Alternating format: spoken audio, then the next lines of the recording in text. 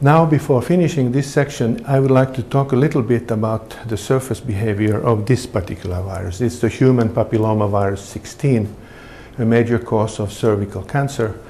It's a DNA virus, a non-enveloped virus, 55 nanometers in diameter, replicates in the nucleus, and receptors for this virus are not entirely clear, except that they do use as an important component proteoglycan heparan sulfates. The virus is acid activated and it is entering by endocytosis.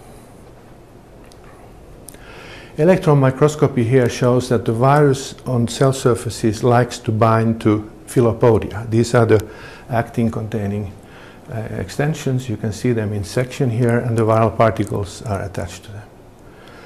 Many viruses bind to filipodia, as you'll see later. Here is just an enlargement of a particle and the plasma membrane underneath it.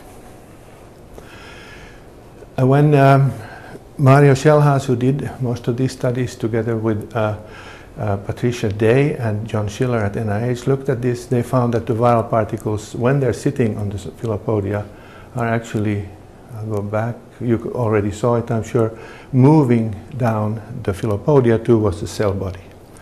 The filipodia is here stained with GFP-labeled actin, and this surfing of viral particles towards the cell body happens for many viruses. It was first observed by Walter Mottes at Yale, and we see it now for many different viruses. So the viral particles in this case are not moving randomly on the surface of the cell, but they bind to specific structures and then they move in a very directed motion down these actin-containing filipodia.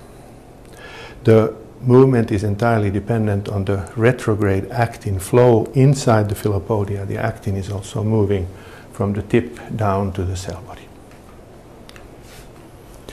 Now, this same phenomenon can be seen, or part of it, by electron microscopy. You have here the cell surface, and here is the filipodium, or the beginning of it, and even the actin filaments are visible.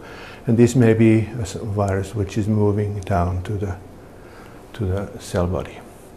What then happens is the endocytosis of particles into the cell. The cell now internalizes the particles by endocytosis. Here we see already a vesicle which contains a viral particle, probably emanating from the cell surface. And we can see this happens to many viruses. They are actively taken up by the cell.